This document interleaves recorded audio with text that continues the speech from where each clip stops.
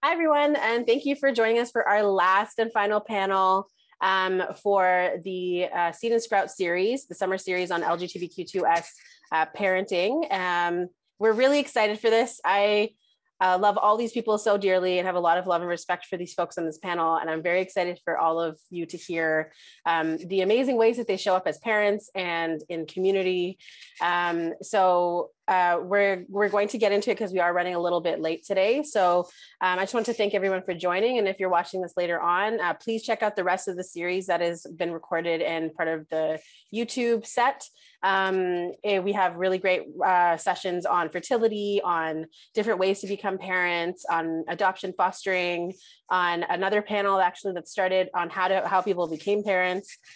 So this panel today, we're actually going to talk about, okay, so you have a baby in your life, you have a kid in your life, you have a child in your life in some kind of way. What do you do now with them?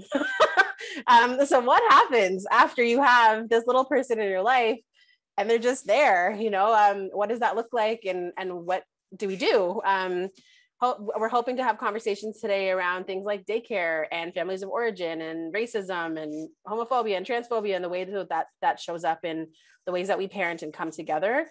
And also specifically we want to talk specifically about what it's like to also be a BIPOC person in the parenting world, and a queer and trans BIPOC person in particular, and how those things can really shift how we enter parenting spaces, especially because they're so cishet and white, and what that looks like. So so we're going to talk a little bit about that today, and then I'll let the panelists introduce themselves. Okay, and so before we begin today, we're going to have Thunder Sharma start us off. This has been such an incredible opportunity that we've had to have Thunder open up every session for us in this series. And it's particularly important for us because Thunder is a youth. Thunder is a beautiful human that we are so grateful to have share in these spaces with us, who is also invested in little people, in community and family, and is a trans and two-spirit person who is really connected to so many different parts of little people and our families and the way that families are created, including my own daughter. So I'm really excited to have Thunder here join us to open us up to have this conversation around co-parenting and all the legal stuff. So I'll leave it up to Thunder, and I'm going to spotlight you, love, or pin you, and go right ahead. Am I pinned? There we go. All right. Hello, everyone. My name is Thunder, and I come from Saugeen First Nation. My pronouns are he, they. I'm a 21-year-old post-secondary student, as some of you, if not most of you, probably know by now if you tuned in to the other videos. I'm going to be opening up with a healing song today. So the song is called Healing Hoop and comes from Maggie Paul. So...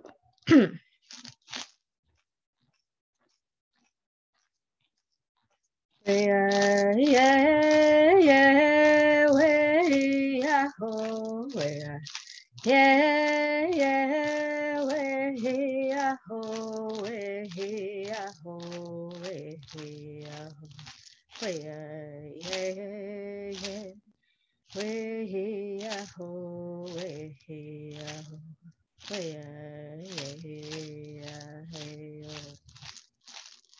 yeah, yeah, way, yeah, ho, yeah, yeah, way, yeah, ho, way, yeah, ho, way, yeah, ho, yeah, yeah, way, yeah, ho, way, yeah, ho, yeah, yeah, yeah, yeah,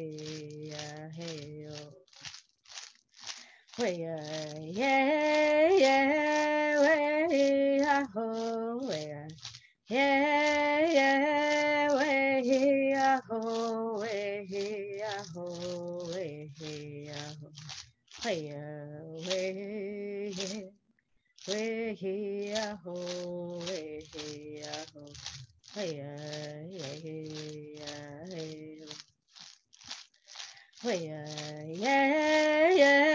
way, yeah, ho, yeah, way, yeah, ho, hey, ho, hey, ho. Hey, yeah. Way ho, way ho, way yeah, way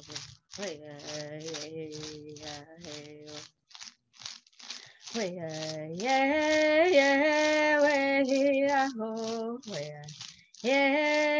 yeah, way ho, way ho, way ho, way ho, way ho.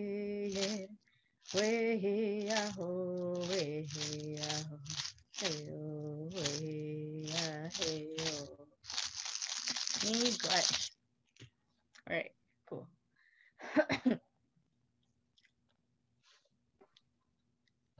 Thanks so much, Thunder. And thank you for opening. That was such a beautiful song.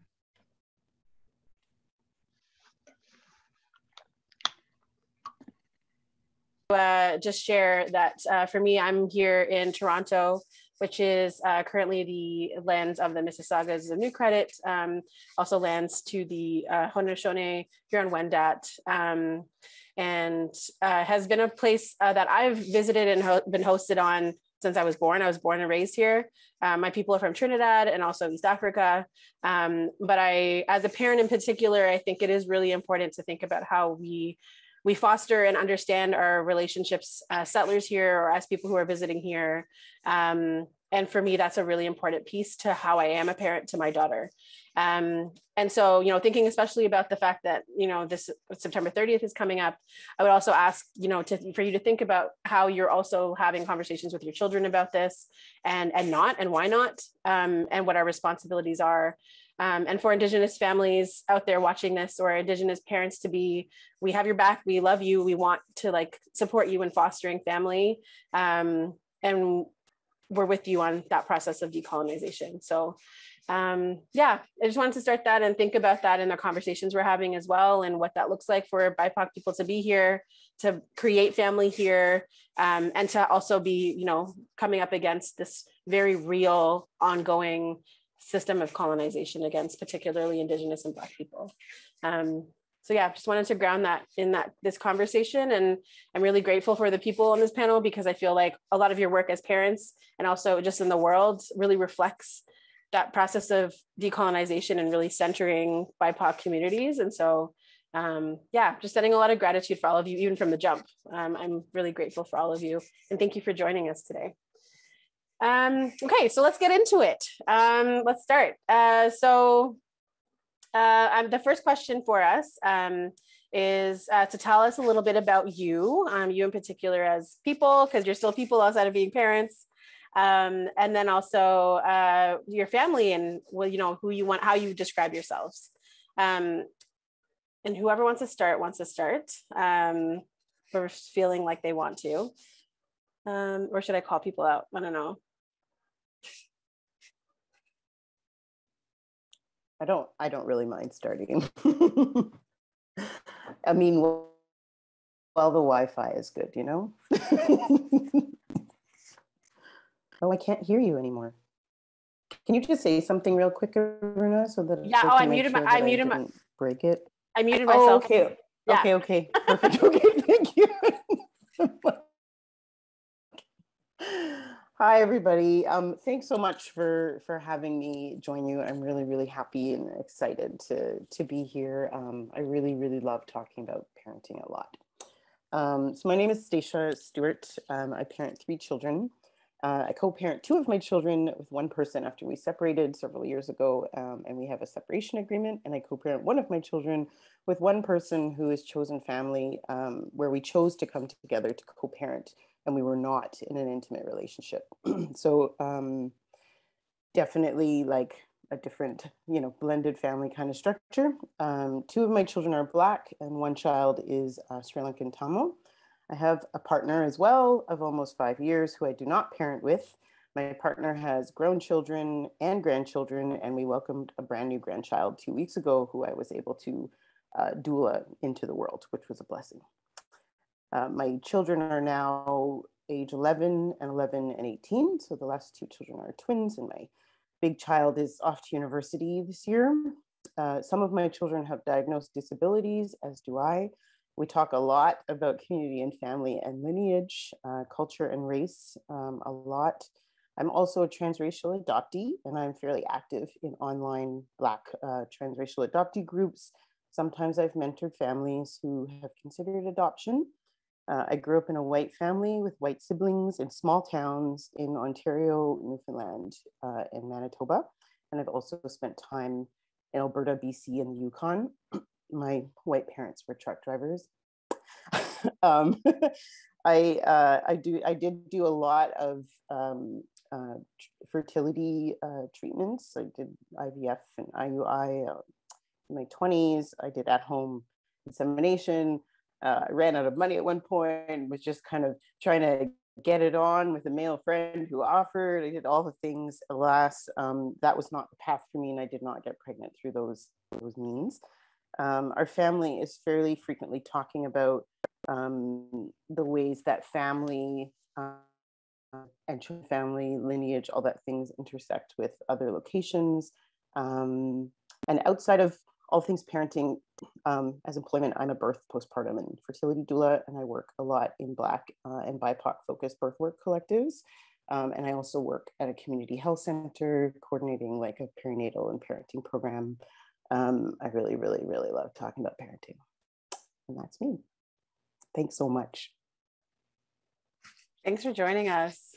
Yeah, wow, beautiful. Who wants to go next? I can. Or did somebody else have their hand up? Okay. So my name is Bina, and I've been parenting in different ways for a long time. And thank you so much, Stacia, actually for two things. One, for the amazing stuff that you just said. And two, through my partner, Helena, you gave us a bunch of Beyblades. So, which were deeply appreciated in our house, mostly by Helena, but you know, that's another story. So, thank you so much for having me here, Aruna. That's so lovely, and it's really nice to see so many folks that really make my heart shine. And I know Vashti from a million years ago and stuff. So it's just really, really lovely to see people who always make me smile so much when we come across one another in community. So I started parenting in '92, and my ex-partner at the time found out that she was pregnant and asked if I could co-parent with her. And so ironically, in some ways, it was around the same time that I found out that I had endometriosis and that I might never be able to get pregnant, stay pregnant, and have kids biologically. And so, and I was in my early 20s then, which was pretty devastating because I had always thought that I was going to have a whole lot of kids. And just a little background to my family, I'm mixed. My father's from India, my mother's from Germany. And so, especially not having had a lot of mixed role models, I really, really thought it was so important to be able to share that story with kids. So I co-parented with my very, very good friend for a number of years.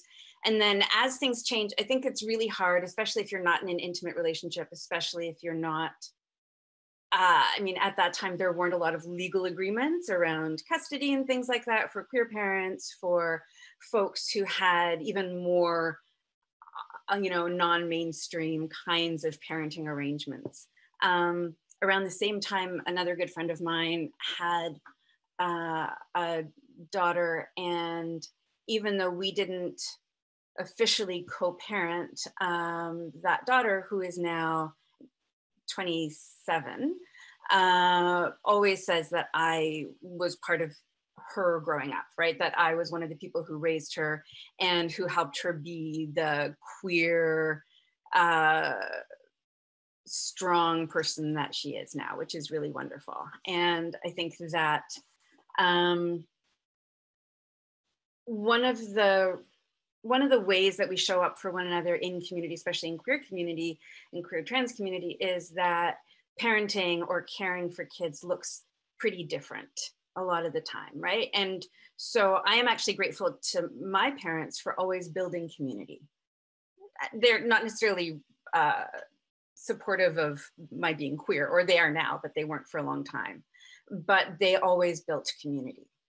And so for me, building community has just been a really natural thing.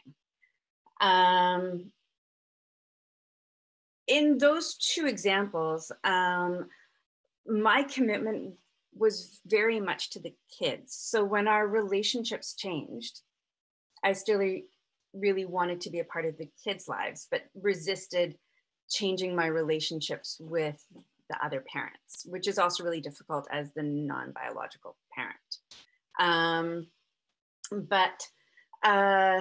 Sorry, so I'm a little bit all over the place, but those two grown-ups are still really an amazing part of my life. In my 30s, I tried to get pregnant in lots of different ways and had a bunch of miscarriages, and it didn't work out. But as somebody who was going to be doing that on my own, I also turned my heart inside out around what kind of sperm donor to use. Because as somebody who's mixed, I couldn't find, there weren't a lot of options, and I didn't have a lot of money. There weren't a lot of options around trying to find somebody who was the same mix as me so that I could, you know, share that story in particular. And I think I made that so complicated for myself that it became a huge part of doubting myself around whether or not, if my kid wasn't the same mix as me, I mean, even if a kid came out of my body, would I still be able to share those stories in a particular way?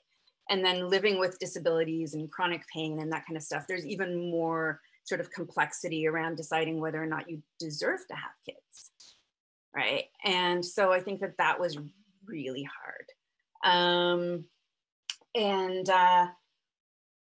Then I met somebody who we were in an open relationship, and their primary partner got pregnant.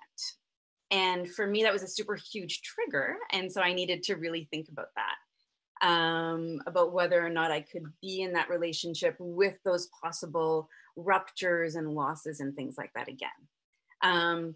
But, you know, love for kids wins out. We do all sorts of things that challenge our hearts, and we just make it work. More recently, and so there's this amazing 7-year-old who is in my life, and I don't see them as much as I would like to, but that's not anybody's fault. And then with my partner now, we went through fertility things, and again, and they didn't work out the way that we had hoped, but we are foster parents. And I don't mean that as a sort of secondary option, but the foster care system is fucked up, right? We know that. It is a colonizer's tool. There is so much violence and dysfunction within it. And yet it's also really important for people who have good politics to be a part of it. Because the kids who need support, right? And so for me, I think that we can challenge the system and also provide a safe place for kids to land.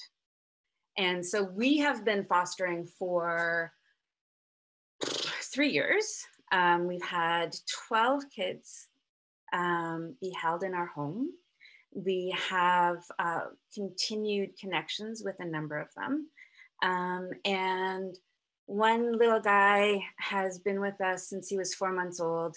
He came in March 2020, so right at the beginning of the pandemic, or the lockdown for the pandemic. And he's gonna stay with us. He's gonna be a part of our family through permanent custody. And the reason that we're not adopting him is so that there's more of a door open for his biological parents to feel like they're part of the family, so that not all change has to mean loss. His parents are super young and love him. And so if we can help show that family gets to be defined in lots of different ways. And just because we're in a space to love him in a particular day-to-day kind of way, it doesn't mean that they are counted out in some way. And so to hold that space, to hold it open, to open our hearts is so crucial. But sometimes it also breaks our hearts. We also had somebody living with us who was really triggered by babies. And she's 7, and she was flying into rages because she couldn't handle the sound of the babies, and she missed so much nurturing at that time. And so the decision was made for her to live somewhere else, but we're continuing to be in her life. And so again, really trying to find that line. I'm sorry, I'm probably talking too long. But I think that the complexity of parenting, the complexity of showing up for one another is held in lots of different ways in my life. And I really, really love all of the different ways that it's held in other people's lives. I also, I apprenticed as a midwife in a million years ago. And so I also really appreciate the idea of the way that we create space for, anyway, for the birthing of different kinds of families too. I'll stop there. Thank you. No, thank you for that, Bina. I think it really, it's like the queerest way to do it is to like, is what you just described, right? Like, like that's kind of like the in and outs of all of the relationships and all the nuances of ways that we love and like are in each other's lives. I think it's really, yeah, like what Jay just said, it's like so beautiful, and is the best reflection of like what we bring to the world, you know, is like you have so much love to like offer and give and nurturing, and that's shown up so many different ways for you and how you parent. I think that's like the queerest thing I've heard like for a long time. So well, and for me it's also really like that whole like change doesn't mean loss. Like our walls in our house are covered in photos of the kids in our lives, and they're in our lives in lots of different ways, which is hard to describe to people outside of the queer trans community, right? Because people say, well, I don't understand. But it's so amazing. I'm so grateful for the hard work of that complexity. absolutely, yeah, thank you for sharing that. Thank you. I think we're all there with you. We're all like, yay. Who wants to go next, Jay or Vashti-Fatima? Yeah, we'll go next. I just want to say this before we start. Thank you so much for sharing. Like I said, we've known each other for a million years. And it's always so amazing to get to know, not get to know, but know the reasons why you've known people for a million years. Right? So thank you. And also, Stacia, thank you. You've known each other for just under a million years, I think. So thank you both for sharing your stories. It's really amazing, and it's we feel very honored to be included in this panel with some really amazing people, first, and parents second, or as well, or yeah. So thank you, Aruna, for organizing us and getting us in here. Yeah, I echo all of that. Thank you so much. And I really appreciate the level of deepness that everyone is bringing to this panel. Thank you so much, Bina and Station. And it inspires me to try and be as open as I can be in sharing our story. I guess I'll just start. My name is Fatima Mullen. This is my partner, Basti Prasad. This year will be our 20th anniversary. That's almost a million. So that's almost a million. So we've been on this journey together for a while. We have 2 children. Your journey started before we got together. My journey started before we got together. That's true, actually. Yeah. I'll get to that in a second. But so we have two children, Einstein and Jaleel, and they are the center of our world. And we'll talk about a bit more about them in a little while. But in terms of us, as Vashti reminded me, she's constantly reminding me things about my life because I have a terrible memory.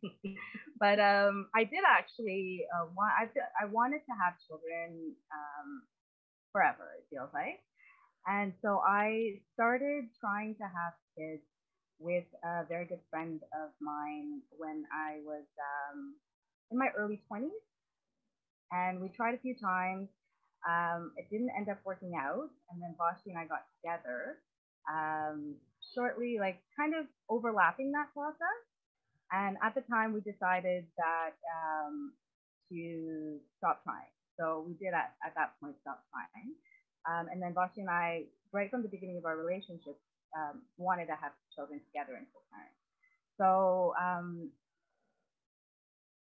I wanted to talk about a couple of things. I mean, the other panelists have brought up some really important contexts and issues, and I really appreciate what they shared.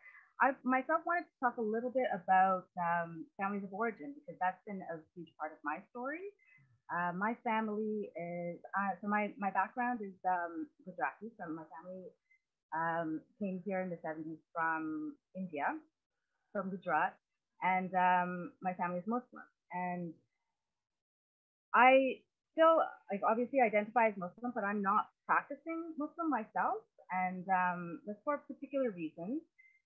But my family is very Orthodox, and so I grew up in a very Orthodox Muslim family, and came out quite young. I came out when I was in high school. So for me, my relationship with my family has always been very complicated in terms of sexuality. And also gender stuff. And I didn't end up, both my parents have passed away, and I never came out to either of them, although I'm fairly certain my dad knew what was going on. By the time, like, my dad was around for Vashti and I being together and both the kids being born, and he wasn't, like, I'm sure he knew what the deal was. Although we never spoke about it openly. And that was a conscious decision on my part, and people make their own decisions about whether they feel the need to come out, and who to come out to, and how to come out. And for me, it was, I felt that I didn't need it enough to do that to my parents in terms of what then they would have had to struggle with and come to terms with, because they were, well, at this point, it would have been my father. My mother passed away when I was younger. And he was a very religious man, very Orthodox man, and very, like, in a very particular way. You can be religious and queer and, like, all the rest of it. But for my father, he was very traditional. And it would have been painful for him. And I didn't feel like I needed to do that. Like, I was good with my relationship with him and then how things were. So I didn't actually come out to him. But I think that for me, that I still kind of think about and have more complicated feelings about is the relationship that our children have with my side of the family. Because, like, essentially they don't have a relationship with my side of the family. And that brings me a lot of grief. I myself don't have a very, like, solid relationship with my side of the family, and I did come out to my brother, and complicated things happened, and there was a period of being shut out, essentially disowned, but not in so many words, and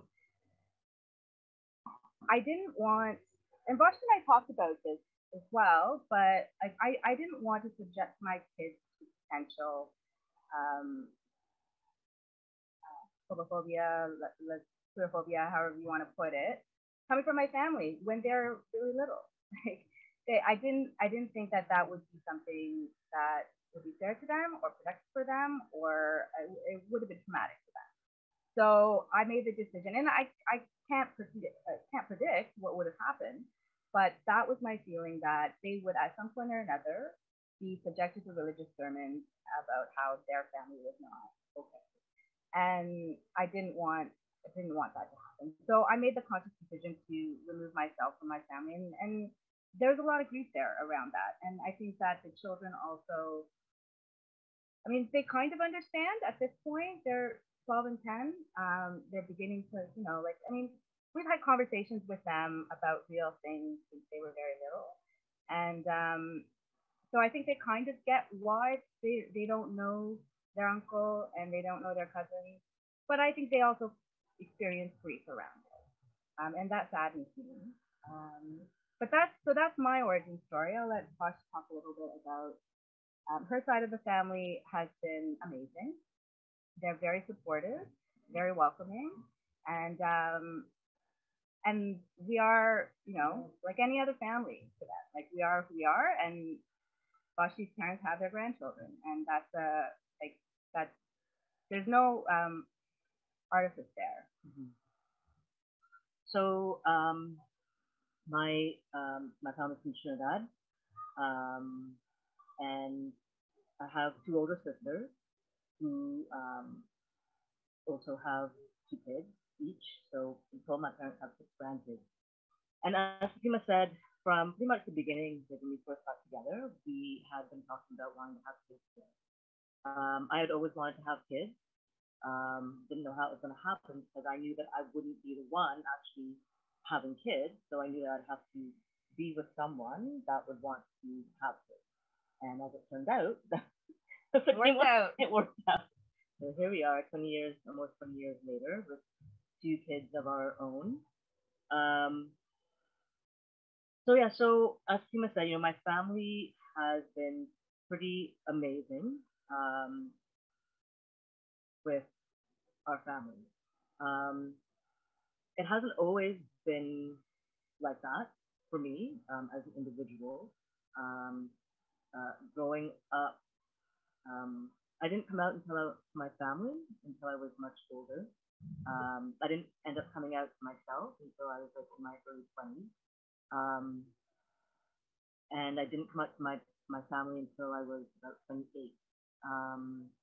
And just because I knew that there wasn't going to be a lot of support there. However, I think over the years, my parents have done a lot of work on outside of me, and I've done my own work as well in terms of how I relate to them. So we are in a place now with my parents and my siblings where we're good. Like my parents are like amazingly supportive, not just to Fatima and myself, but also our kids. There are times I'm kind of like, well, where was all of this when I was a kid? But that's another story. But I'm very grateful and for my parents and the love that they bring to our family and the love they have for our children. As Tina said, Shani and Jaleel aren't the grandkids or aren't the children of their queer daughter. They're just their grandkids. It's just and so how we ended up having kids is that we ended up doing it through a sperm bank. So it's an unknown donor, and it's really interesting because I think previous to Tim and I having kids together, I always felt like I'm not going to feel like the kids are really mine unless there's like I share blood with them, which is ridiculous. But that's the piece that has been put, like we're so conditioned with that. But this is what this right here in this little box. This is where families sit, and anything outside of that isn't family. And I think that it's done a big disservice to a lot of people who don't have community, that don't have other people around them, tell them that it's okay, that like family is love, and that's it. So I think that there are a lot of people that feel that they cannot start a family, they cannot have a family for the myriad of reasons why so many of us are unable to, or feel that we're unable to have family. So that was a piece that existed within me, which very quickly vanished. And it's amazing to see that doesn't exist either within like my extended family, within my parents, my sisters, my other nieces and nephews. Like they're just family. It's love, right? There is nothing that separates any of us from each other. So that's a really good piece. Because as Fatima said, with her family and the reasons why we can't have them in our lives, it helped knowing that you don't have to worry about any kind of separation with my family. And I don't know, what else do you want to talk about? Well, if you guys have any other things, if you want to tell us about your kids, their ages, and then we're going to get into like the hard stuff that's coming up for sure, because there's lots, but I also want to introduce Jay and myself as well. We'll wait. Yeah. Okay, Jay, did you want to introduce yourself? Thank you for that. Sure. My name is Joaquin, Jay for some special people. And pronouns he, him. And I lost my kid somewhere in the house. She just got sick of it. Know that your stories were great. But she's also 5. Anyways, I feel like I'm the most boring here. My name is Joaquin again. I'm from Dominican Republic. I identify as a trans masculine person. I have 2 kids. One is 5, Frankie, and then I also have a fun newborn 5-month-old Vida, which is out cottaging for the weekend with his mom.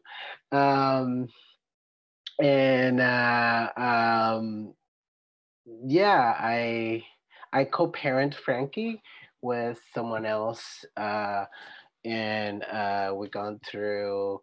It hasn't been as beautiful as queer people like to make it be. It's been very challenging, sort of like custody,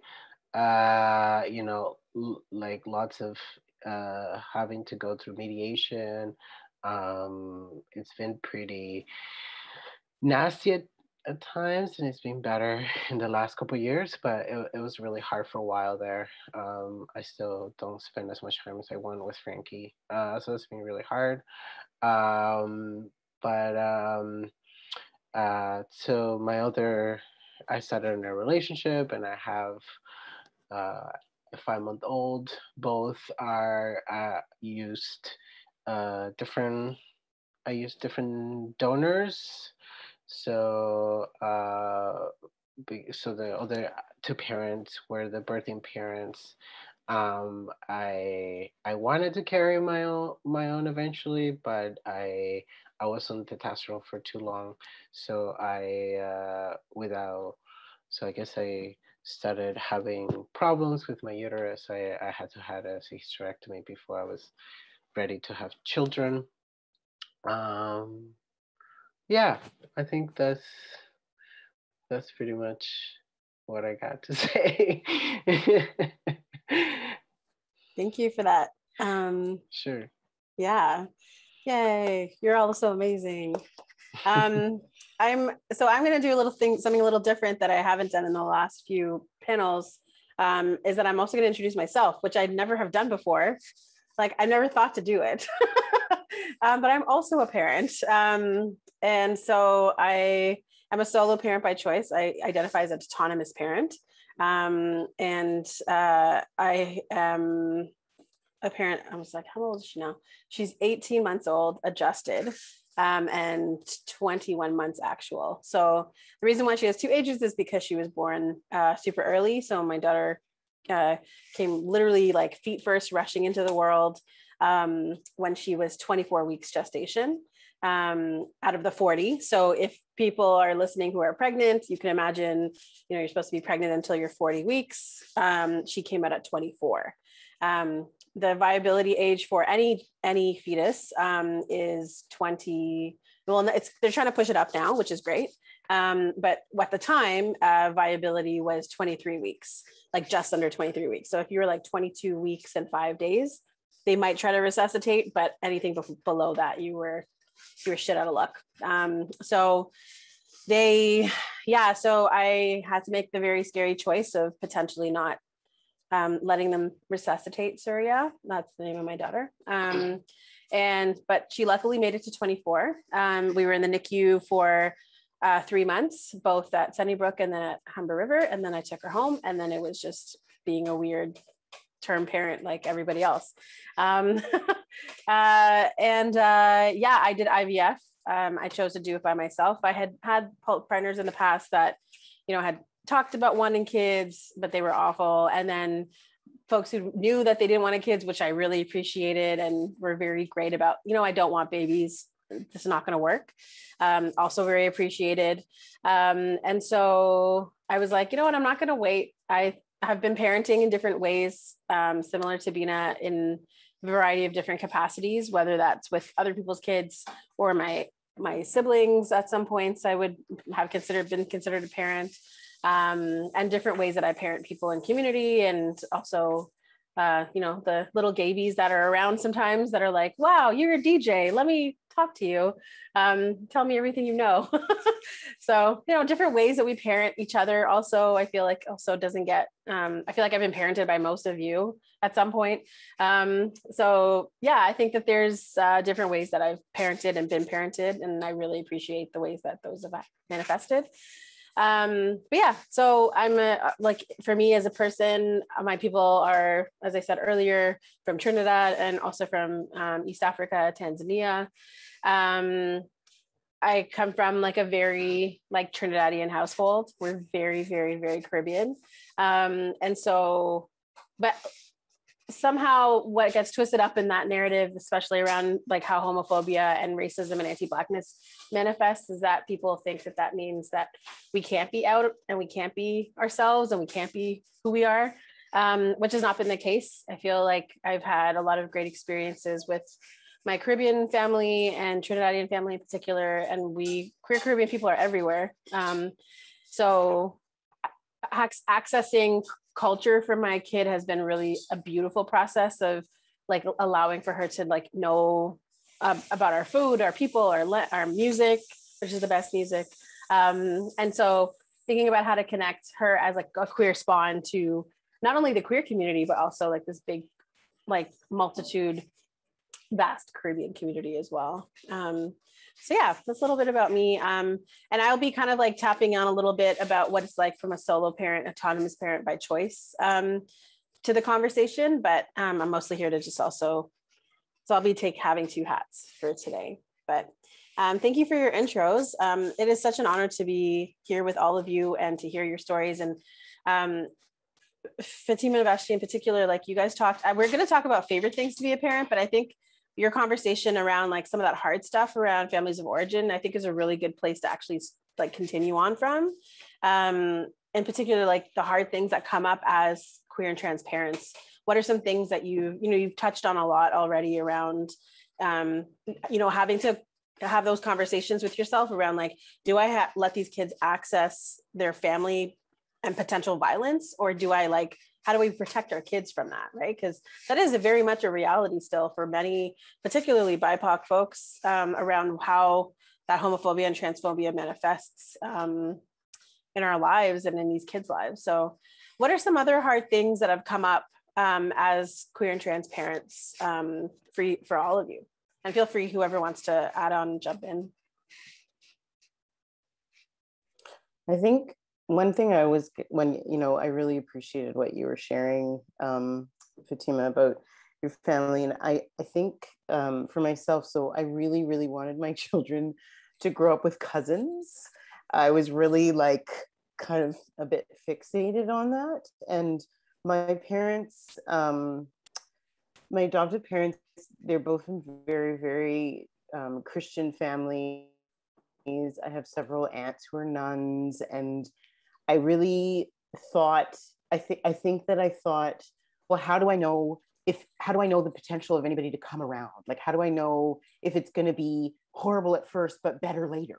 And that was something that I really struggled with, you know, and I had, and I really thought about, well, is it fair to sort of go and spend time with family with my hope that some of them might come around, but meanwhile my children are babies and they're taking in all of this messed up energy and messaging. And that was something that I think I experienced it as a lot of torment, because I really thought, but then I'm not going to know like who in the family is going to show up and rise, right? And so, you know, and some of it I still reflect on some of those things. And you know, there were times where all the cousins were together, and a relative went out and bought all the children presents and handed them out and didn't give any to any of my children, and they watched. And then another family member went running out to the mall to get present, and then came back and gave my, like, it was just stupid shit that I was like, yeah, okay, you know. And then I'm just busy in my head, right? Like obsessing about repair, like how do I make sure that they're not traumatized and all that kind of stuff. So I do really think about, like, you know, that space of how you sort of support them, because as it turns out, you know, some family members did rise and they did go back to those relatives and they did say, like, you better show up or get out, kind of. And it did end up being a whole family kind of, well, that was a blowout, let's be real. It was a family blowout. And then that particular relative wrote to me, but it was a few years later. She wrote to me asking me if I would have her back in her life. And I, you know, I don't know, I feel like it's hard to know those things. And I think in the interim, what I ended up doing was creating community around them and sort of giving, instead of relying on that external, like, what is family to you, and waiting for people to, you know, work it out kind of thing. I just tried to give my children the tools that they needed to show up for themselves and know, like, who they were, and So, you know, it definitely feels like some kind of like wave that I felt like I was trying to ride, because at the same time, I felt like in my context, these were also family that I was having my own complicated relationships with. And I think that sometimes it did manifest as me just being like, anyways, this is all racist bullshit, I'm out. You know, it sometimes.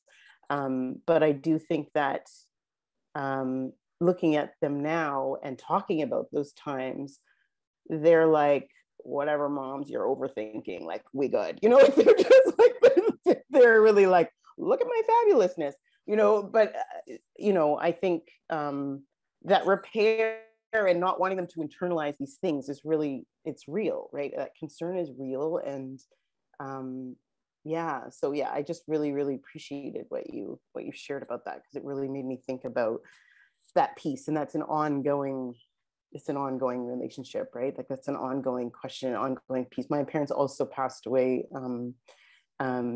years back, and you know, oftentimes parents become that link to family, right? Like, often that's such a central, like, attachment and a central thing. And so it really made me kind of think back, like, oh, okay, like, you're not here as the thing that brings us all to this point of connection. What does that mean? And all of that. So yeah, that's what I wanted to share. Thanks, Tisha. You know, like, everything you're saying totally resonates with me. And one other thing, so your kids are saying, we're good, you're overthinking. Well, maybe they're good because you're overthinking, right? So is it despite it or because of it? It's probably because of it, because I'm obsessed and I'm always talking to them like, but do you feel? Yeah.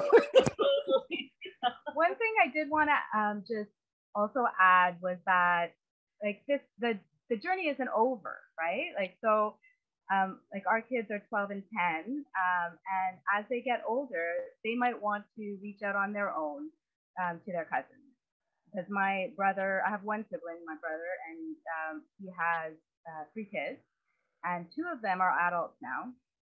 And as our kids get older, they can be able to then like they're very conscious that like around oppression, intersecting oppressions, their own identities, and so as they get older, I think that they'll have more of a capacity to deal with anything that comes up if they do choose to engage with their cousins.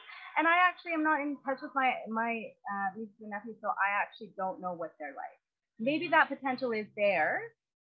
Like I know what my community is like, and I know how they were raised and what they probably are like. But I actually don't know because I myself am a product of that community, and look at me. So if I am who I am coming from that community, perhaps they are also, there's always going to be rebels within that context. So, and I actually, I have a little tiny hope that maybe they do choose to connect or try to connect with their cousins because I can connect through them. So that would be a plus for me as well. And it was also the same thing around cousins, because like I grew up with like a lot of cousins, and I wanted that because both my sister's kids are much older. They're all adults now, but I wanted our kids to have that, But so what we've done is exactly what you're saying.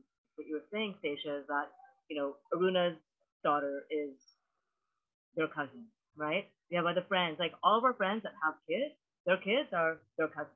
Like, so our kids actually do have like a whack load of cousins as well, right? So, yeah. Jay and Bina, did you have anything you wanted to add around stuff that's come up, hard stuff, not, things to navigate? Sure. I did unmute it, right? Yeah. Okay. Yeah, it's so interesting around cousins. Hey, we grew up. So my parents didn't think they could have kids, and that made it easier for them to be an interracial couple in Germany in 1965.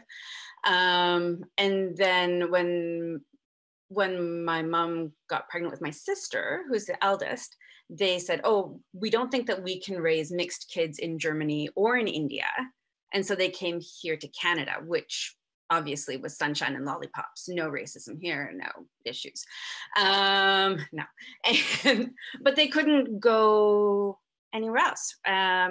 But what they did was they had a circle of friends who were also interracial couples, and all of those kids were our cousins, right? And because our families, for the longest time, we were the only ones here. We didn't have any blood relatives in Canada. So I really appreciate the fact that I've never cared so much about blood, like being related to people by blood as the only way to define family. And so our cousins were our cousins, right? And we called everybody auntie and uncle, or because my mom's German, tante and uncle. And they were predominantly Bengali people. And so us calling them German auntie. Anyway, but I think that, in Germany, my cousins are all like super tall and platinum blonde hair and, blue eyes and stuff. And in India, I'm lighter skinned than a lot of them. Also, shockingly, one of the tallest cousins. But we have like thousands of relatives. My father is the third youngest of a lot of kids. A couple of his brothers, their wives had a lot of kids. And so I actually am the absolute youngest in my generation. So all of my cousins are older than me. And so I've always also hung out with you know, my nieces and nephews and my grandchildren in the Bengali way of doing things. But the way in which I have parented, I think because there was homophobia in my family, I became very distant. And I have this entire life that most of my relatives don't even know about. And so even though I've, you know, gone to India and spent time there and lived there, and I'm very close with people, only some of them, only some in the generation after me, have known about the fact that I have parented for a long time. And I think that the way in which our own stories are held by people that our hearts can trust is really important. And the way that we define things is really important. So the awesome person who says that I helped raise her, and I believe that as well, I call her my heart's child, right? And she calls me her heart's mother. And so again, like finding language to hold and honor where those threads are is so important.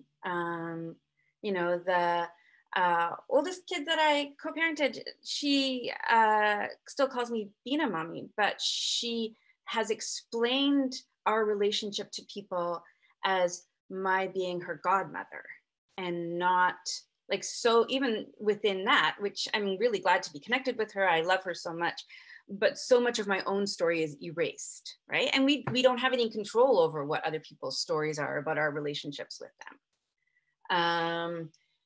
With fostering, so many people say to us, oh, we could never do that, we would get attached. I'm like, do you think we don't get attached? Like, we have to, right? And even within fostering, people don't talk about attachment or connected parenting and that kind of stuff. And so doing that with kids whose trauma you don't know about, really, they just come in and then you have to try to figure out how to do that. We get so attached, and they are part of the family. And I think that that's bewildering to our relatives, right? My partners and my families, because they're like, oh, okay, so this kid, so we will pour love into this kid. Oh, now they're gone. Okay, this kid, we'll pour love into this kid. And I think there's so much grief and there's so much joy in our lives. And to choose to have that soft place to land for as long as a kid is in your home is really hard. And to love them wherever their trauma has put them, and to love them when all of their trauma triggers our trauma. And so I think that that's really hard, but it's also amazing. I know that we have learned so much parenting together for the first time as foster parents has meant that we have needed to have conversations that I'm really glad we've been able to have, but I don't know how many other people have them, right? Like there's no guidebook for any of this kind of parenting that we do, or our relationships to our family. But it's a pretty cool, heartstrong kind of way to live. I don't know. I feel like that's the thread throughout all these conversations, is like, there is just so much, we just have to love ourselves through this. Yeah.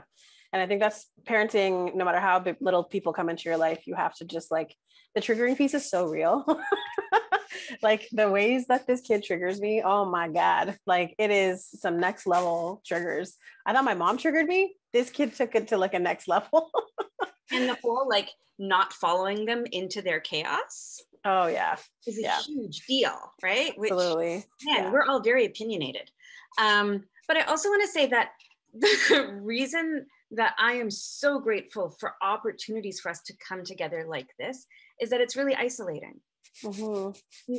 Even with all of the work that we've done in the queer community and stuff like that, we don't get a chance to sit down and talk about this stuff, right? Yeah. So my heart is so full right now because get to connect. So thank you so much. Yeah, no, thanks for sharing that. It's true. I feel like, and also with pandemic too, and the ways in which, I mean, Jay, you have the newest, I think, baby of us all. So I'm sure your level of isolation is like next level. So yeah, I'd love to hear from you around like what have been some hard things that have happened and come up for you. You talked a little bit about your co-parenting situation before. Feel free to share whatever you'd like. I think through COVID, parenting a little one hasn't been so hard because I feel like I like my space.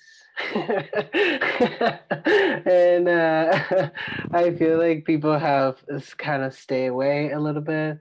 So that has been good. I like having, I think we have made being able to make room for the people that we actually feel like we need to have around and we feel comfortable having in our home. So, and see the people that we love, and that's been really good. I mean, to answer your question surrounding like being a transparent, and the hardest things for me, to be honest, is it's it's a little bit of what everyone had to say, but I think the hardest thing is like parenting differently from the way I was parent. Um, I think that it takes a lot out of me. I'm like emotionally exhausted. Like even my kids get annoyed by me because they ask me a question and I'm like, wait, I need to think about this because I need to go through all my processes of like, okay, this is what my mom will say, this is what my dad will say, this is what most people will say, and I need to be like, okay, this is what I would say. So it's like a process, and she's like, Dad, I asked you a question, answer. And I was like, just give me a minute. And that happens all around, and I think I always do like a warning. I'm like, okay, just give me a minute. I'm thinking about this. And I grew up with like, you know, especially with a little baby. You know, I think my partner and I are very focused on being responsive parents, which my other co-parent I did with Frankie a lot. I think because I'm working from home now, I'm being more part of that instead of, I used to work restaurants before, so I was away a lot. So being working from home now, which is great for COVID, right? Like that's another thing. Thank you, COVID. In a way, is that I'm able to be able to stay home and be flexible about my parenting. So being responsive to a little one, it's a lot of work. He's been gone like, I don't know, like 10 hours, and I've done so many projects. Uh, um, but anyways, I feel like yeah, like I think the hardest thing for me is it's also like uh reparenting from outside forces. You know, like Frankie comes home and he's like, Dad, you know, my friend tells me all boys have penises. And I'm like, you know, to have a penis. And she's like, no. And I'm like, okay. So that's not true.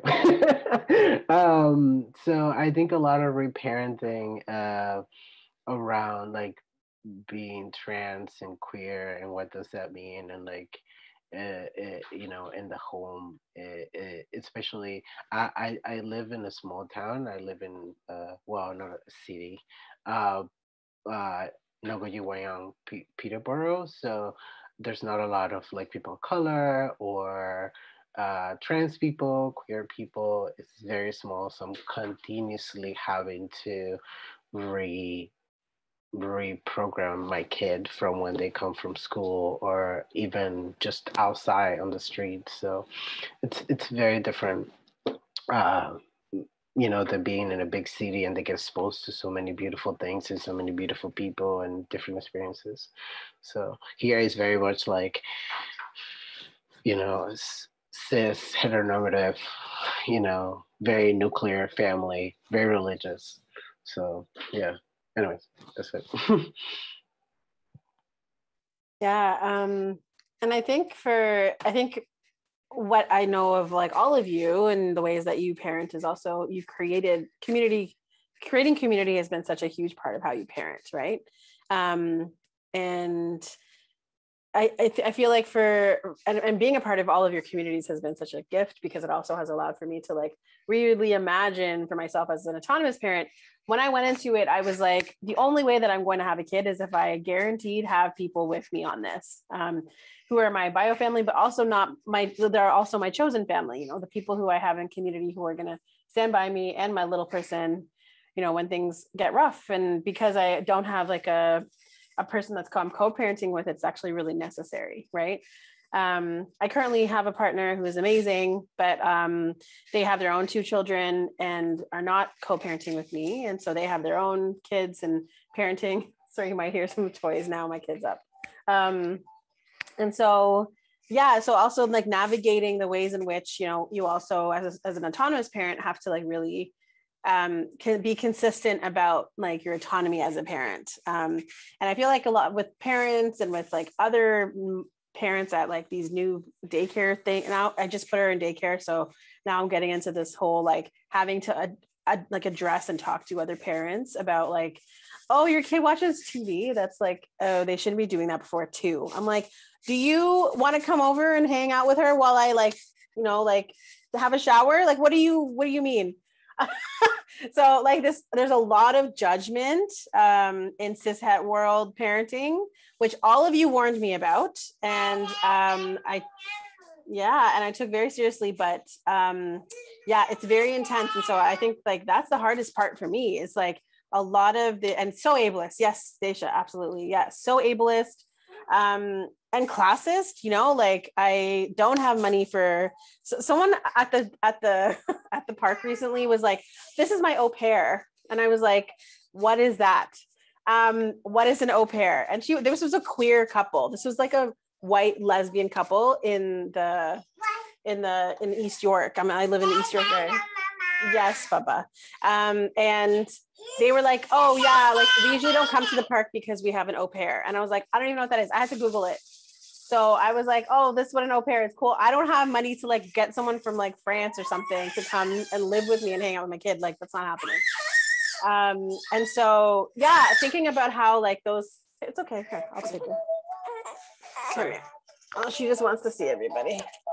So, you know, those kinds of things and how I feel like all you're hearing is this. Sorry.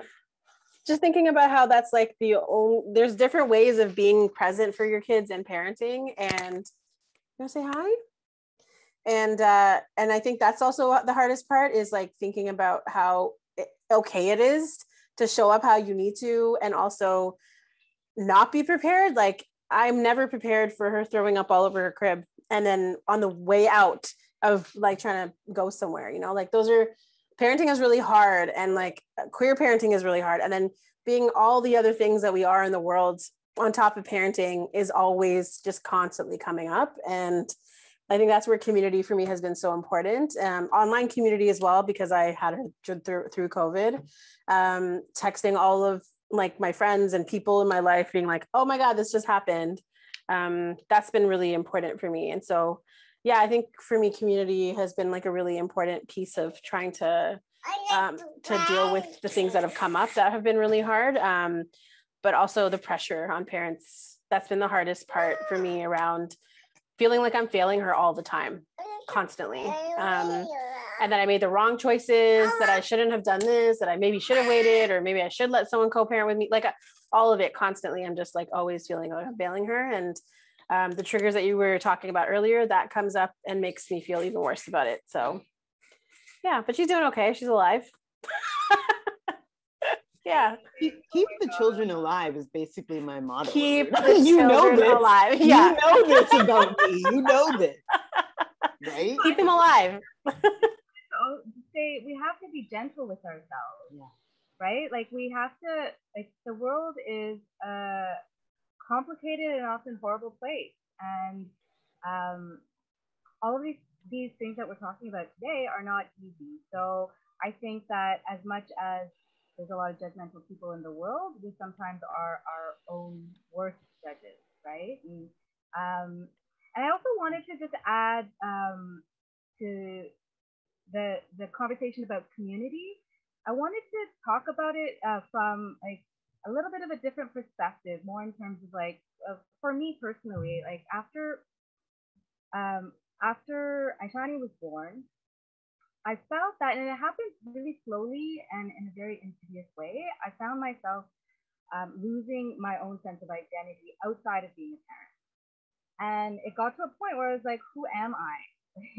I'm Aishani and Jalil's mom, yes, but what else? Like it's so easy to be all consumed with the role of parenting, that you don't continue the other things that make you yourself, right? And I found that for me that was a real reality, that and also because like your children are your everything, right? So you want to do everything you can for them. And for us, I think that I'll speak for myself, but I think that I was also to some degree like a protectionist, right? Like I didn't want to leave our children with other people, even if they were people like I trusted. And also at the time that we had when our kids were young, the community that we have has changed like dramatically since then. A lot more of our friends have kids now than then. And when we had kids, we didn't. I don't think any of our other friends had kids. Our close friends, our community, our chosen family.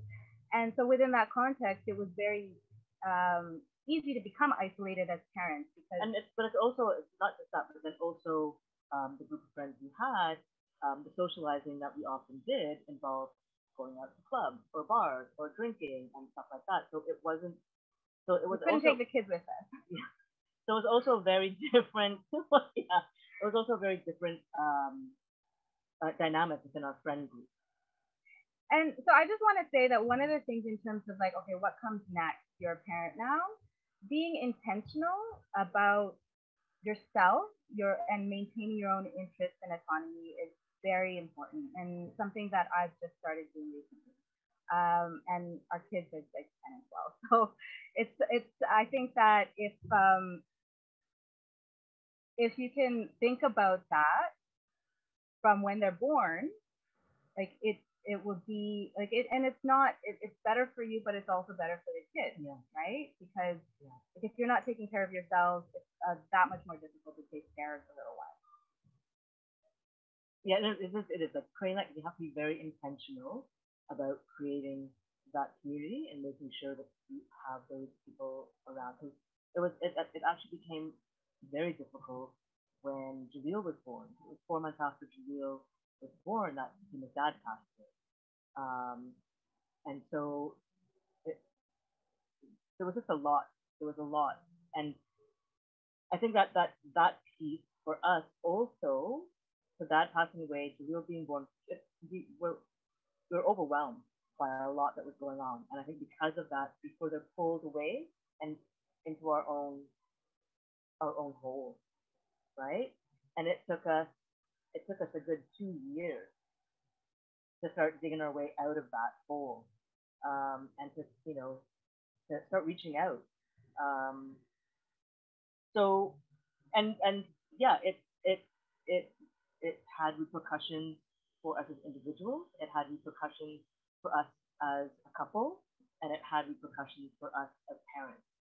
So definitely, it's like, oh, I don't need anyone else. It's like, no, you do, because as everyone on this panel has said, raising kids is the most amazing, beautiful, rewarding. It teaches you love in so many different ways that you will never know, but it's also scary as hell. It also, like, as people have said, it's like it's the trigger, like so many different things. So none of us can actually do this on our own. We do need that. We need people around us to hold us up and support us. And as Stacia was saying earlier, we need people to show up, right? Yeah, and Sabina, I see your hand. 1 second. I just want to add something. And for folks who don't have kids in their life right now that are watching this, or are friends of parents or whatever, that also means showing up for parents in your life, right? I think that also a lot of folks, especially when I came out of the NICU, didn't know how to support me and was just like, I don't know, especially people without, I'm specifically talking about my friends that didn't have kids. And it was like really hard, but I was just like, I just need you to show up. I just need you to actually just like come over and do that, you know?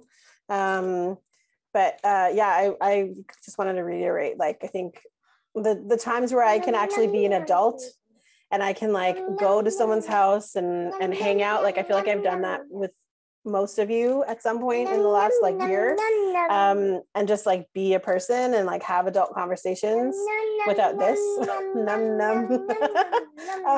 it's been really nice. It's been an opportunity for me to just like remember myself, especially as a new-ish parent, because yeah, they take up a lot of your energy and space and capacity, but I think we don't really, every time I talk, this is what she wants to say.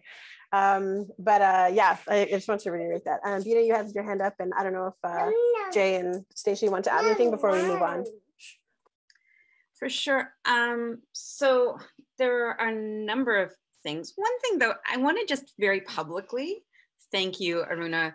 When we were about to foster an almost newborn, and we were fostering a 5-year-old and a 4-year-old, and then we were asked whether or not we would be able to take care of a newborn who was in the NICU, who had been exposed to various substances in utero and was going through withdrawal. And so we said, of course. And I put out a message saying, hey, does anybody have like new baby stuff? Because, you know, we were kind of all set for the school-aged kids, but we had no baby things. And Aruna, you, while you were pregnant, just did a call out to community, and you were connected in a very different way than we were. And I am so grateful. So since then, we've had 5 other babies in this house, and they've all used those things. And it just, that kind of community organizing is also incredibly wonderful. And it's been very disconcerting having, so I'm like, I feel super old some days, I have to say. Like I'm now over 50. And so I didn't think that I would be surrounded by diapers again in this particular way. And to be doing it where we don't know like when kids are going to come and that kind of stuff. Right now we're taking care of another infant who has an acquired brain injury, who is G-tube fed, who has cerebral palsy, who has medical complexities. And then the little guy who's going to stay with us is almost 2 and talks constantly and also makes that yum yum yum yum yum yum yum yum yum noise. He sings while he eats, and it's lovely, but hilarious. Anyway, I think that taking care of yourself is so important, but taking care of babies, other people's babies, where they might be going back to them or might not, during COVID has been nerve-wracking. And so it's meant doing access visits on video from our living room. So having a very different interaction with the kids' parents than we would otherwise, which has been amazing in our little guy's case, because we were able to develop a relationship with his dad in particular through the fact that he was in our living room on the computer 3 times a week. And so we were able to do that. But it's also been really hard because we haven't seen our families very much. My parents are older. If the kids have complexities, then we have really isolated ourselves physically from people, because the idea of a kid in our care getting COVID was really terrifying for us. We moved so we could have a backyard because we were freaked out by trying to navigate our very densely populated area with kids who we didn't know what was going to happen if anybody got sick. And through fostering, we also don't get to say, like, there's relief homes and relief care, but we don't know the other foster parents, right? And so one of the first times that we were moving, so we used a relief home for 2 kids under 2. And then it turned out that when we picked up the kids after the weekend, they had let them cry it out, which we never did. And so the one kid was hoarse from crying so much, right? Which was heartbreaking. And I was like, we're never going to, do relief ever again, which is also kind of impossible. And especially during COVID, where we couldn't even say to our friends very easily, come and hang out with the kids, we need a break. And so that's been, I think that sometimes taking care of ourselves can mean lots of different ways. Like my partner and I have needed to say, I need a break, right? And so I'm super lucky that we are doing this together, and it's been really hard sometimes, but it's also been pretty wonderful. And the other thing I want to say is, ironically, after all of my agonizing over, any kid that I raise should maybe have a similar background to me, which is a very embodied thing. Like the kids that I've helped raise are white, Black and Chinese, South Asian, East Asian, and German, and now Turkish and Scottish. And so the whole idea of having to be connected in that particular way is, it's in so many ways ridiculous. And then also there is a little part of me, though, that kind of wishes that that could be true. So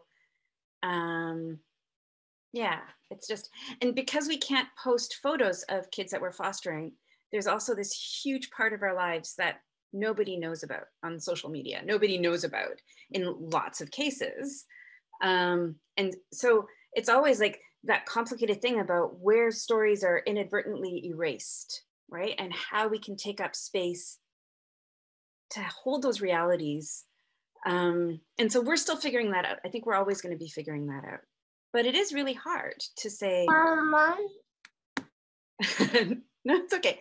But to say, like, we have had 12 kids deeply, intensely in our lives, and very few people have met them. Right? So it's anyway, there's some complexity in that. Yeah, thank you for sharing that. I think that often people, you want more? Okay.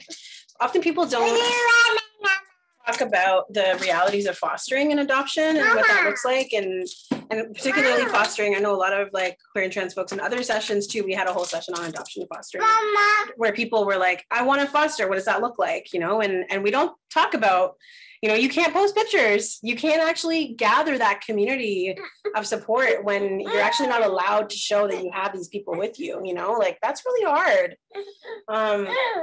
Yeah. So thank you for sharing that piece. I think that's often not a conversation people are having around queer families and what that looks like. Thank goodness for unicorn onesies, so I can take pictures of them and not have them be very easy to identify. Yeah. Stacia and Jay, well, we're coming to time soon, so we have about 10 more minutes. So if Jay and Stacia want to add anything, good things, bad things, advice, anything you wanted to add, and then we'll get into about 15 minutes of Q&A. Nice. I was just thinking about what you said, Bina, because so my adoptive parents were foster parents, and they had 62 children before they decided to adopt me. And, just thinking about how that shapes people's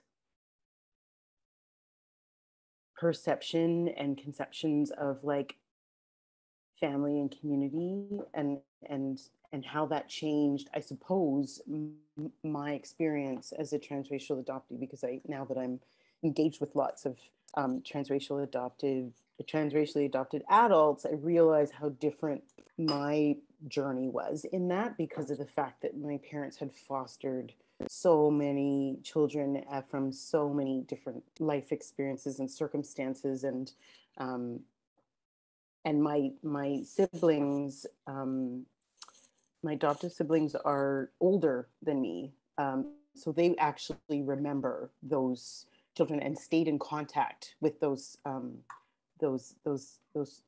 adults now, and what that does. So I just really wanted to say that I appreciate you bringing that in, because I do think that there's, when you talk to people about it, and then people are like, wow, I just didn't know that that's what fostering is like, or they just like, it's just not a story that you hear. It's not, and yet lots of folks are doing it, right? And so yeah, I think that the only comment that I wanted to share was just that I feel like in lots of ways, so when my firstborn was born, we had decided to intentionally co-parent after quite a lot of conversations, and I moved to Ottawa for us to like begin that journey. And we were very good friends who had been in a relationship, broke up, years had gone by, and then we decided to co-parent. And then when he was about 2, I started to develop autoimmune issues and symptoms, and started to get very, very ill. But before that was so able-bodied and that peppy person with like their child in a backpack going to do their groceries and all these kinds of things. And I feel like in a lot of ways, the process of parenting with chronic illness taught me so many important lessons around how to lean, I guess, on people, and lean with people and be with people. And I, at one point I was very ill and had a care team. And so people were having to come into my home, and people were interacting with my child. And I was having to explain and dialogue and chat about what has happened. This is our life, and this is what our life is like. And this is, and all of those people are still very much connected to him. And I think that really meant that, as it turned out, like by the time I had 2 more children, it's like, it was so different, because I think I went in with a different, I moved to have my first child, so I didn't actually know anybody when he was a baby, and I was isolated and was very depressed, and was just struggling, I think, with the isolation and loneliness of moving to a new city. And then, years later, I'd had like a care team and community, and someone was like, I'm here at 7:45 a.m. to come and ride bikes with your child to school, because I couldn't walk.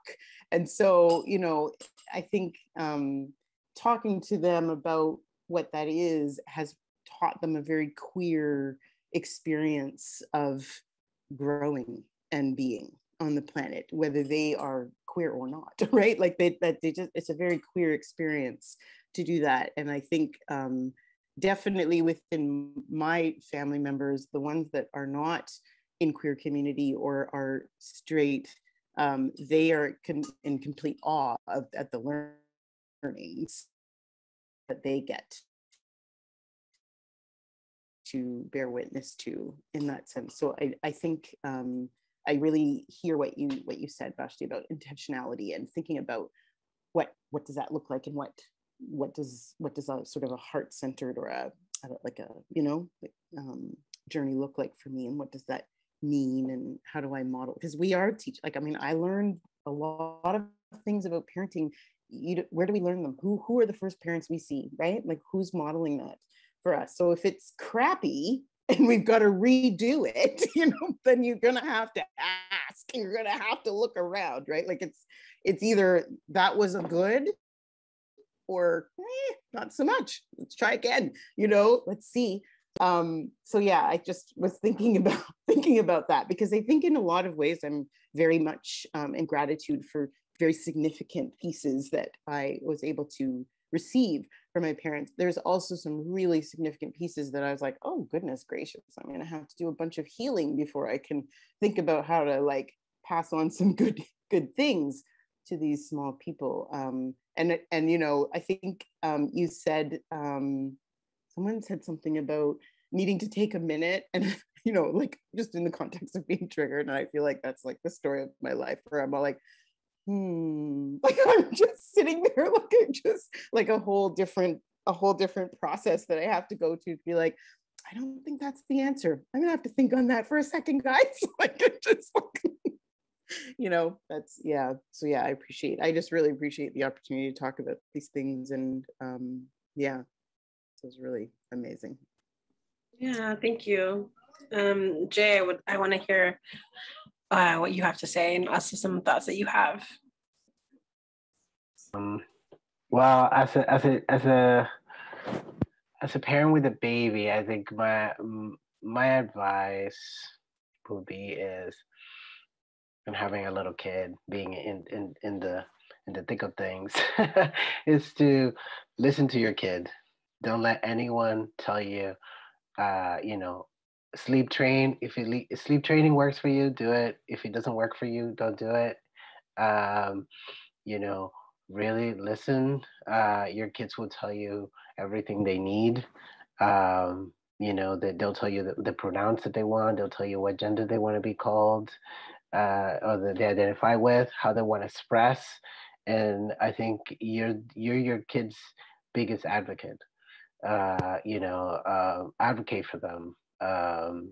You know, let them, if you need to go to school and talk to their teacher, to be like, you know, my kid, this is how my kid is, this is what my kid needs. You know, that's I think that's your job as a parent. You know, being present. It's definitely been something that I feel like I had to do more, especially in the social media way of being. And I like that what you said, Aruna, about like, you know, if you don't have kids in your life, like what are the things that you can do? And I think like go to your friend's house and hold their babies. Really hold their babies. Don't ask, don't be afraid, just hold their babies and just be like, can I hold your baby? And you know, make sure that you follow the COVID things, and really like hold their babies, and you know, maybe take them for a walk. And for parents, let other people hold your baby. Like, I know there's a lot of protection there, especially when they're tiny and you're like, oh my God, what, you know, definitely like let other people hold your baby. And I don't know. I think parenting, it's really hard. And I don't know, but I was thinking a lot about that question that you asked about like, what do you love, like why you wanted to be a parent, or why you wanted to be a parent. I'm like, I had no idea. I have no idea. And I was like, I guess if I would have asked that question myself, maybe I wouldn't have kids. I don't know. But I was like, I just wanted to have them. And it was just like an instinct to me. Like I really wanted to, I just had this love in me that I wanted to give it to someone, and I felt like kids were probably the people that I wanted to do it with. So I don't know, that's all I have to say. I love that. Thank you. Yeah, I feel like just to add like a little piece before we get into question and answer, if folks have questions that they want to ask, please, you can start putting your hands up now, or you can write in the chat. And for me, I think that like the advice that I think that's a really great point, Jay, about like parents, you know, it's okay to let people hold your baby, to come over to like take care of you, to be a part of your life. I think that what capitalism does is it really silos us, right? It really separates us, even in queer community. I feel like I've had friendships end, I've had friendships get better, stronger, but I have had a lot of friendships kind of dissipate and like not be able to make it through that, because people just don't know how to show up for you anymore. Because you're not that fun, like cool person who can like hang out until like 1 a.m. in the morning. Or I need people to be quiet when they're over because they're sleeping. Or like I have this rowdy ass toddler now who wants to scream in a restaurant and I can't take her. Yeah, and I think that, see, every time I talk. Or someone that can like keep up with the conversation while you like walk away and then like okay, what were you saying again? Can you like and just patience, having patience, you know, with parents. We're going through a lot on top of taking care of a whole other ass person. Okay, come, you want to talk? Come. And I think for me, like another piece of it also is like a huge difference that it made, even during the peak of COVID. I still let friends of mine who wanted to be a part of Suria's life, like take her in a stroller with masks. You know, they didn't interact with her at all, but when she was really little, like they took her for walks, you know, they walked around the distillery district with her and like gave her a bottle once in a while. And that allowed for me to like have some time off, but also allowed for them to build connection with her. Because for me, I want her to have a connection with all the people in my life and in her life. Yeah. Anyways, let's get into Q&A. If anybody has questions, please feel free to put your hands up or write in the chat. And in the meantime, while we're waiting, if Bina or Vashti and Fatima have any really short advice that they want to give. I just wanted to say that my partner just sent me a message that they're on their way home, and it's like, so he's asking for Baba and that mama. So sometimes he calls us this mama and that mama, which is hopefully not the permanent names, because when you're that mama, you feel a little bit, anyway, he changes it up. But when they do come home, I might need to leave because he's very sleepy. So sorry. It's all good. Yeah. So yeah, last call for any questions. And if there's not, then I would love to hear some last minute advice before you leave while we're waiting. And also for Fatima and Vashti, if anybody and any of the panelists, if you guys have anything that you wanted to add.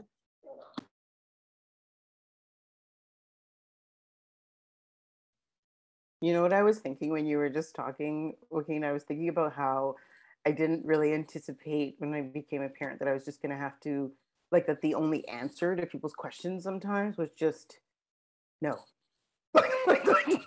just no, you know, like where people are like, oh, you know, so like that friend who's like, yeah, I'm going to come over, but then they're the friend who doesn't hold the babies, doesn't really like, just doesn't know how to talk to you while like someone's screaming in your face. They just wait, right? Like they just wait. So then they're just waiting the whole time. You can watch their visible frustration. And then they're like, do you have any time? Like, do you have time where you could have a good like catch up? But when they say catch up on the phone, they actually mean like the long kind of like couple of hours of talking. And then one day realizing like, no, you know, like just nope.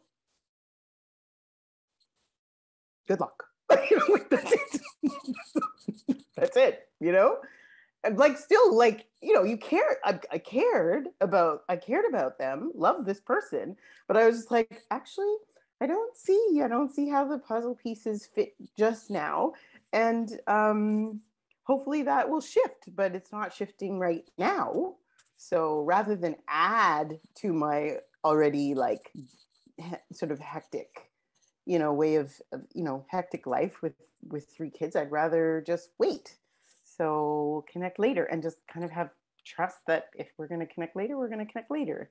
But I couldn't really have another time where we hang out and the whole time I'm, because like, you know, sometimes when you're someone who cares a lot about people, then you end up just doing more caring for the people, the other adults that come over. And then I'm like, now I'm just caring for more, like this is not the way, right? So yeah, I just was thinking about that when you were speaking, where I was like, yes, if you're gonna come over, then you gotta like bring lunch, hold the babies, like all these things, like do these things. Otherwise, no.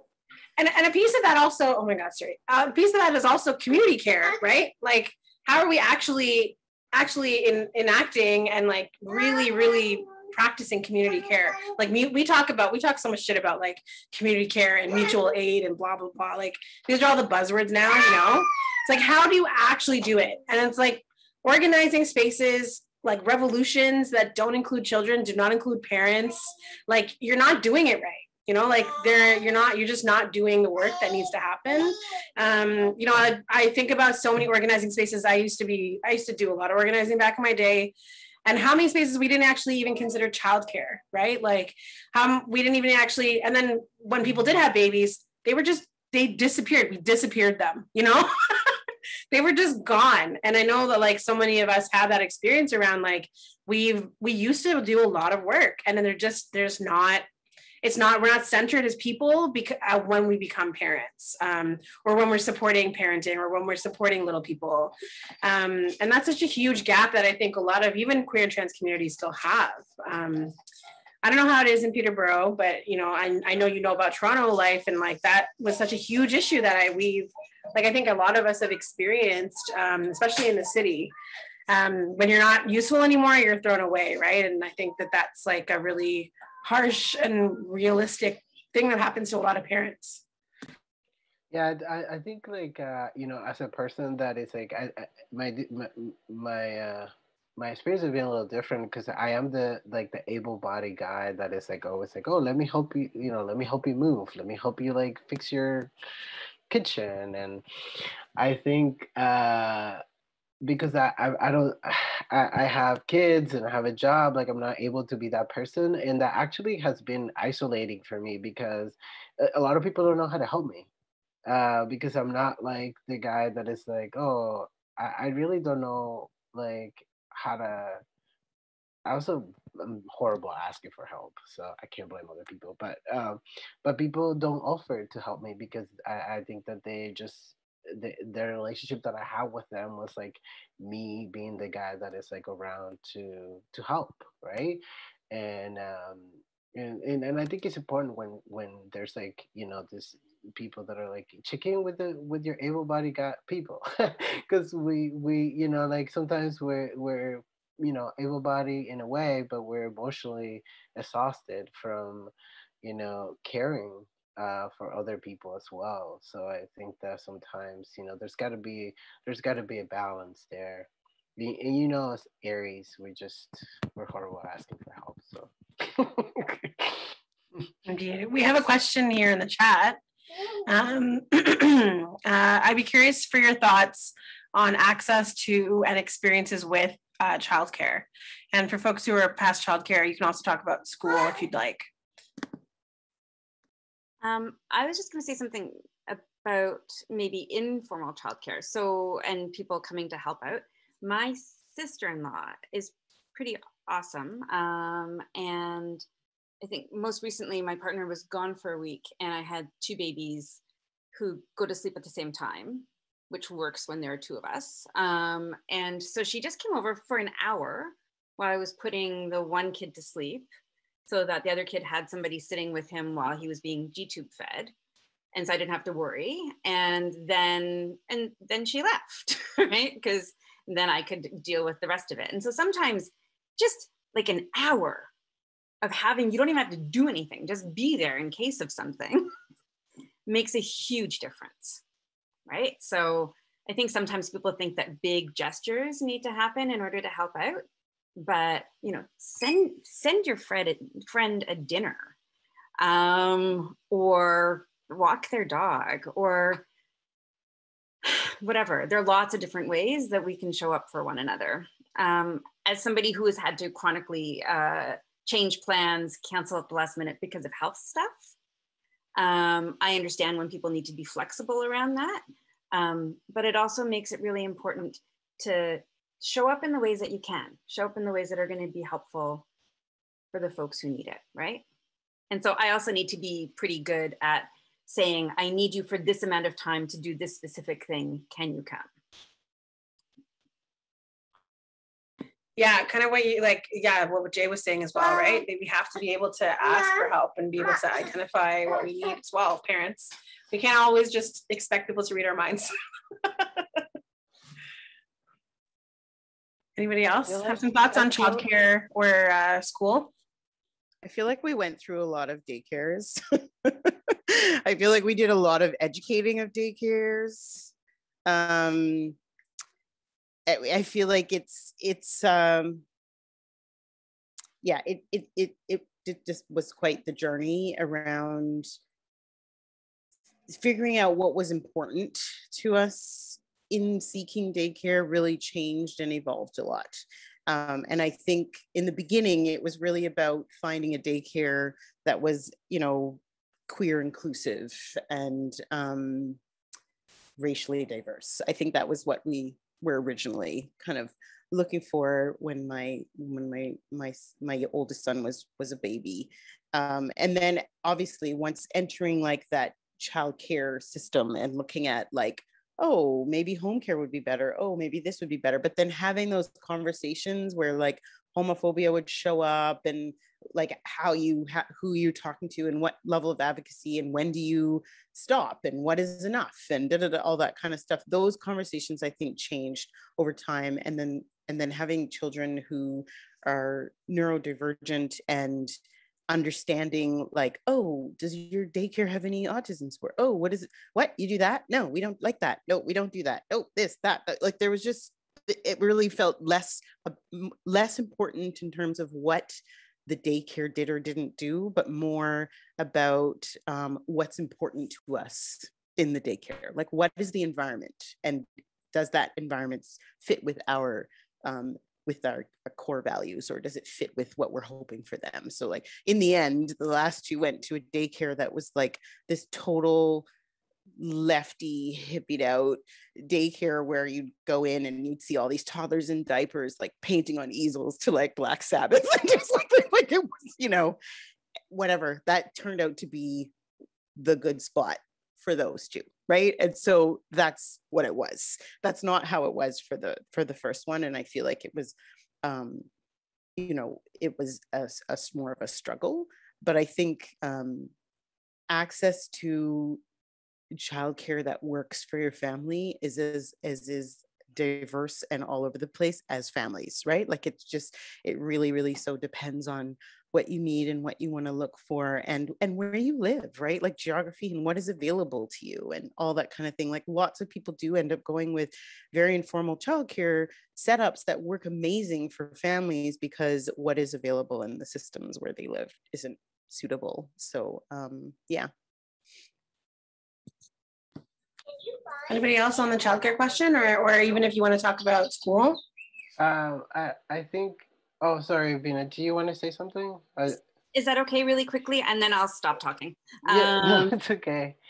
I think that finding queer positive or queer accepting childcare in 1993 was ridiculous, and the like explaining that we weren't partners but we were parent anyway is completely nonsensical. But now like trying to figure stuff out with foster kids where like even with schools they have no idea, like it's as if nobody has ever been there who has had a family that's different, so they can barely understand that we're two moms. And then, because so much in school is all about families, right? That's how you talk to kids about everyday realities and stuff. But if they're kids who are not with their families and who call the people that they live with different names, they're so triggered almost all of the time because so much stuff in classrooms is about very normative families. And then even if there's awareness of queer stuff or different cultural things, there still isn't awareness of foster families. And so I think that gets really complicated. So for us, it's really important to then be like, I'm really grateful that Helena is a child and youth worker who did stuff in the TDSB, because at least she then knows some of the systems that you need to navigate to get kids the supports they need if they are, you know, oh honey, I'm coming. Actively experiencing trauma and have learning differences and act out because quite honestly, they've been through a lot of shit, right? So I think that it's again, really complex to try to advocate for the kinds of things that kids need if you don't even know what they need when they first come to your home. But, you know, we'll keep trying. Thank you for sharing, Bina. I know you have to leave, so feel free to step out, but thank you so much for joining us today. Thank you. I am so appreciative. You folks are amazing. I am so grateful to know you. So much love. So much love to you and your family. Jay, did you want to go ahead and Bashi and Fatima, let us know if you have anything you wanted to add. I just wanna say real quick with the daycare stuff. Like I feel that living in this small like city, I found that I have to pick like what can I work with? Because like if something is like queer, then they're racist, and if it's some like they'll say if it's sometimes they're very nuclear thinking, and they will say something about to Frankie that is like inappropriate when it comes to like blended family or so. I think you need to like figure. For me, it was like figure out like what Frankie needs. Frankie loves nature, going out, doing things, and then from there I was like, okay, now I need to like figure out.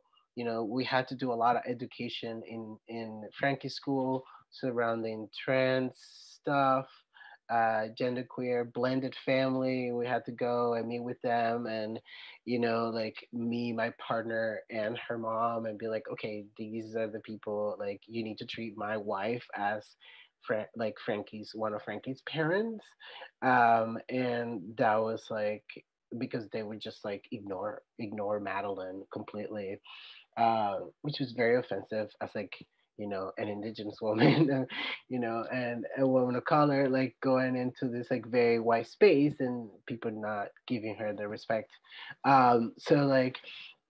So I think that like I think it's like what you can find and what you can work with and what and sometimes you're just gonna have to educate, which is a lot of work, but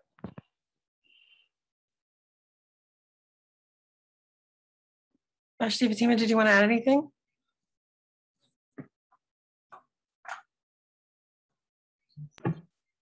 Yes. So we were actually quite fortunate in terms of the administration at our kids' school. When our daughter started kindergarten, I'd say about 50% of the staff at the school was queer. Um, Unfortunately, the school they go to, I'd say 95% of the kids are white, and like upper middle class, or like middle class, middle up like upper like within that, so rich white kids essentially is majority of who is at school. So there was a lot within the student population. We thought when we were, going in to do the registration with Shani when she was starting kindergarten, we were like, we're two moms, and they're like, okay. There wasn't, we didn't experience any kind of, I don't know what's the word I'm looking for. It wasn't a thing. The fact that we were two moms wasn't a thing. But the point of like class and curriculum, especially in elementary school, being very focused on the nuclear family is very real.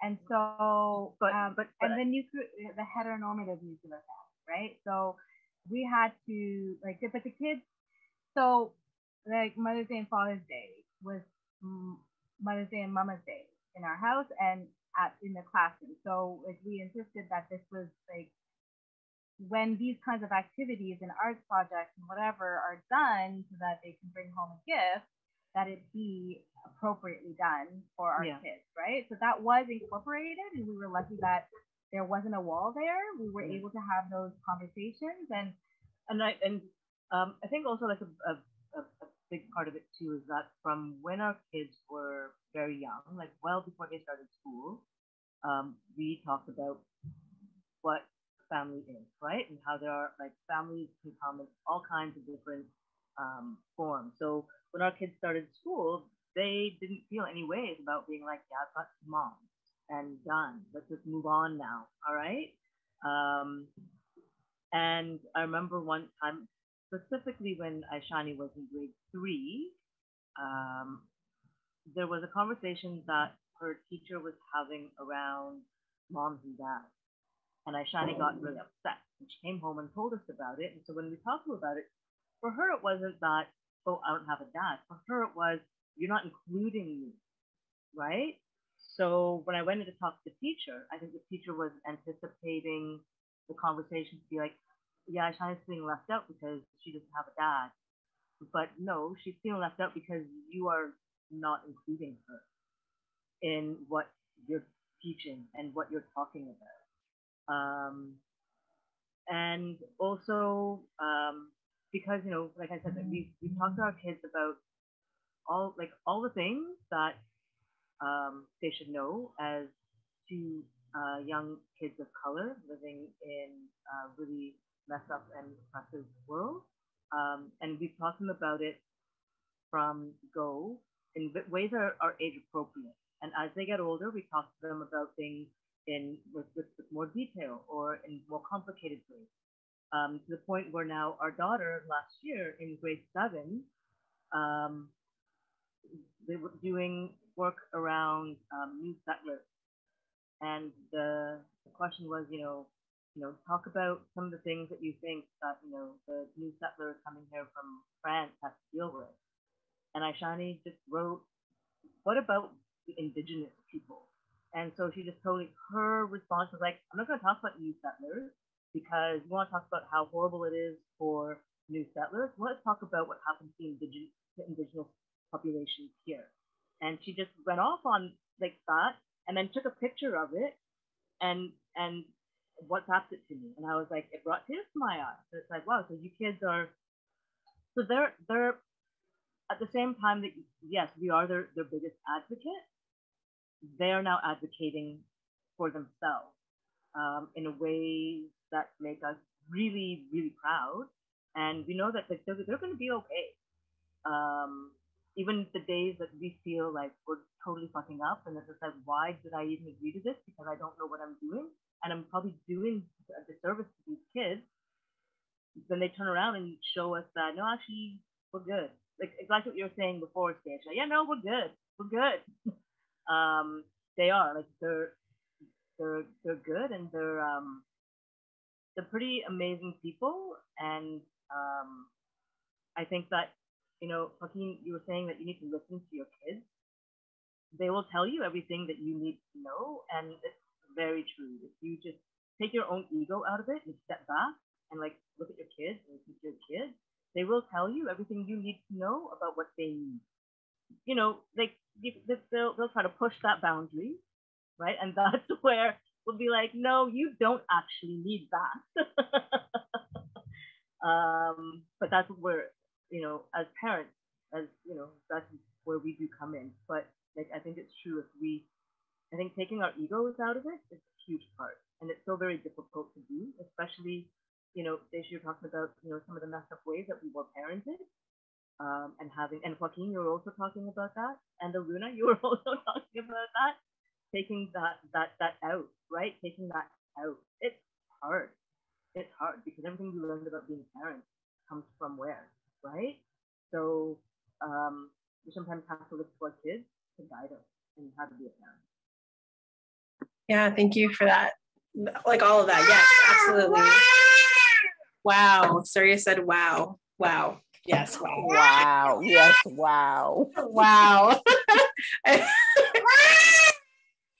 And yeah, I think that like that advocacy is like the biggest piece about it, right? Like advocacy, we like show our kids how to advocate for themselves by advocating for them when they are starting out. Like, I think that that's the best and only way to show them that like we have power as people. Come. She doesn't want to come anymore. That we have power as people as a community, like we have each other's back. And I think that that's also part of the bigger lessons here is, yeah, the kids are great. I feel like young people now have so many more access to resources and things than I ever did. I can't talk anymore. So, but on that note, I wanted to say thank you so much to the panelists. And thank you so much for being a part of this conversation and sharing your experiences and families. It's been such an honor to like learn about about this and also grow with you in person and online, and then also through this panel. So thank you for everyone who joined us. And we're going to finish the recording and then also have this available on YouTube for everybody to watch and to continue watching and learning from. And we're having some really great comments. Thank you so much for sharing your beautiful stories and advice. Thank you so much, folks. So very generous, definitely so generous. And I wanted to also point out that it is really beautiful and important to see QT BIPOC people in particular and parents talking about this. That is something that I think is really important to me as a parent and also as an organizer, to like see that we exist and we are thriving, and we can thrive and our kids can thrive, and we are doing that really good work of doing that for us and for ourselves and for these babies. So thank you so much to the panelists and to the participants for being here. And yeah, have a great rest of your day. Thank you. Wait, before we go, I really do want to just thank you, Aruna, so much for leading and conceptualizing this series. It was really all done by Aruna, even though it is a birthmark program. And though Thunder isn't here today, I want to thank them so much for the beautiful openings they've offered us through the summer. I think it's been just a really beautiful way to ground the space. So thank you so much to both of you. Yeah, and thank you to Birthmark too for hosting this. So Birthmark, I don't know if you wanted to share a little bit. I know it's at the end, but you know, you've ended so beautifully. I'll just say you can check out our social media and the website, both for Birthmark and the Seed and Sprout program specifically, which works to provide support to 2SLGBTQIA families, and really hope to connect with you all again in the future. It's been so beautiful hearing from you all, and thank you for being here today. Yes. Thank you so much, everyone, and happy parenting.